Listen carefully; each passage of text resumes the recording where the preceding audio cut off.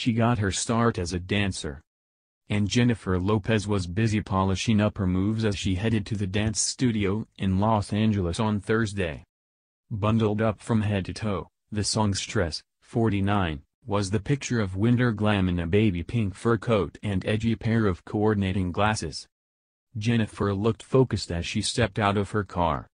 The pop star teamed her warm coat with a tight black top, glittering leggings, and Nike trainers. She scraped her light brunette tresses back into a sleek bun, allowing her radiant face to be put on full show. Adding another glam touch were her large silver hoop earrings. No doubt the actress was also prepping for her reported performance at the Grammys this weekend, a Motown tribute for which she has already sparked backlash for. Fans have been venting online about the routine, angered the ceremony failed to pick a musician from the record company, past or present, to celebrate the label's 60th anniversary.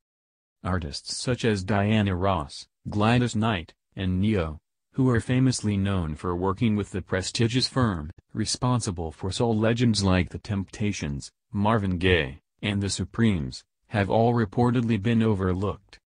J.Lo remains largely synonymous with Latin pop, especially since she helped usher the genre into the mainstream music industry. A commercial promoting her performance aired on CBS on Monday, Wrap Up reported, yet the Recording Academy has yet to confirm the announcement.